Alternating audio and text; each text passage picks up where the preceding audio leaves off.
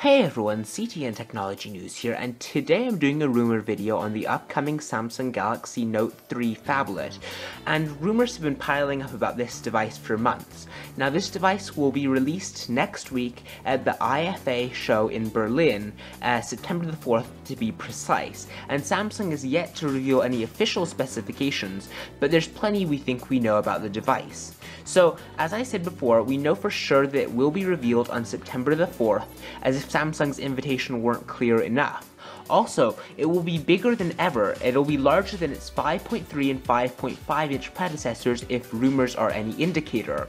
Now, Samsung co-CEO claimed that the Samsung Galaxy Note 3 will feature a 5.9 inch display. Now, whether or not this is true, we'll probably be seeing slightly more than 5.6 inches. My guess is that it'll be maybe more like 5.7 inches, but we'll have to see.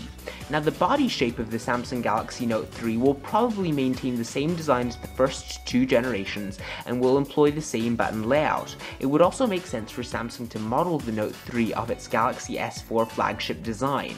Also, the Galaxy Note 3 will likely come with pretty high-end hardware.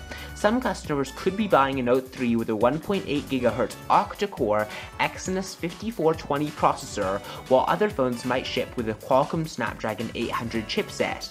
Additional specs should include a 13 megapixel camera and a choice of 16GB, 32GB, or 64GB of internal storage. Nothing suggests that Samsung will stray from the same plastic materials found in the last few generations of Galaxy S and Galaxy Note smartphones, which may come as a disappointment to some, but is kind of nice in a certain sense because it makes the phone lighter in your hand. Now, this Samsung phablet is expected to run on the latest version of Android, which is 4.3 Jelly Bean, with many of Samsung's own custom software touches. Also, the Galaxy Note 3 will probably be offered in black, white, and maybe even a pink version, arriving a few weeks later.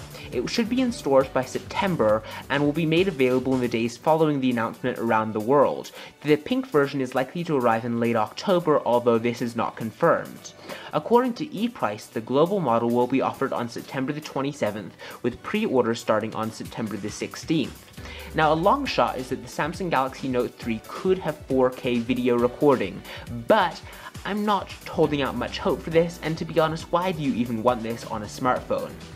Now, another thing that I'm not expecting to see in the Galaxy Note 3 is a flexible display. Samsung has demonstrated this technology on multiple occasions, but I don't see it finding a home on the Galaxy Note 3 because it would stray too far from what Samsung's already done with the phone. Now, I do think that the Samsung Galaxy Note 3 will have advanced camera features, even without the 4K display that I mentioned earlier. Now, the Galaxy Note 3 could be the first smartphone to feature a whopping 3GB of RAM, which is a staggering amount in a smartphone, and a figure that could vastly improve performance.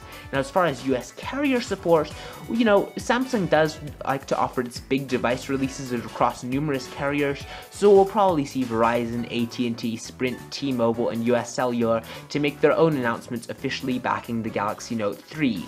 Now, the one thing I have not mentioned yet is the price, and this is probably the area where we know the least about. Historically, the Note series cost more than the flagship smartphones, and in the US, I'm expecting it to come in around $250 with a 2-year service agreement. Make sure to stay tuned to the IFA show in Berlin on September the 4th, but until then, let's get excited about the upcoming Galaxy Note 3, and thanks for watching this video. See you next time.